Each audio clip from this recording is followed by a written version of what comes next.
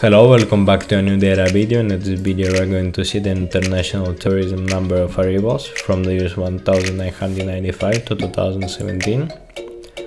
The international inbound tourism, overnight visitors, are the number of the tourists who travel to the country other than the which they have the usual residence, but outside the usual environment for a period not exceed 12 months, and who may propose in visitors in other than activities remarked from within the country visited.